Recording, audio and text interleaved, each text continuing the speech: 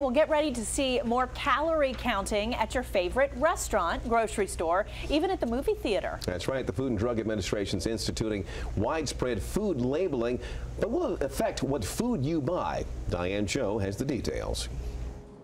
Soon you won't be able to use the excuse that you just didn't know how many calories were in that cookie you were eyeing at the grocery store. I think it's a great idea. That's because the Food and Drug Administration announced new rules today forcing restaurant chains, grocery stores, and movie theaters to post a calorie content on their menus or menu boards. Well, I think you need to know what you're getting when you buy it.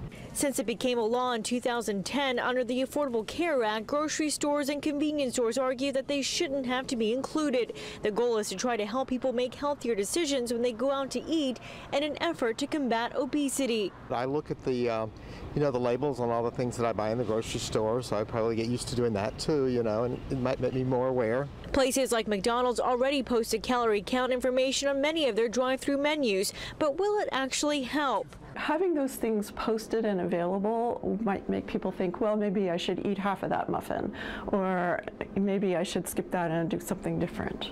So what's included and what isn't? Well, it only applies to businesses with 20 or more locations. Here are a few examples of where you'll start seeing it. It will include alcoholic drinks on menus, along with most prepared foods in grocery stores or convenience stores. But it won't apply to independent restaurants with fewer than 20 locations, nor will it include food on airplanes, trains, or food trucks.